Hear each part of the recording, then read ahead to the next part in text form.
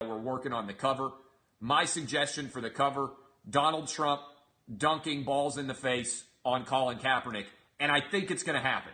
They were like, we think that might be too controversial. I said controversy is my middle name. I want Donald Trump dunking balls in the face style on Colin Kaepernick. I think it's going to happen. And I think it's also going to say on the cover, banned by CNN and ESPN, since neither of those companies will allow me to come on their network because I'm too much of a truth teller.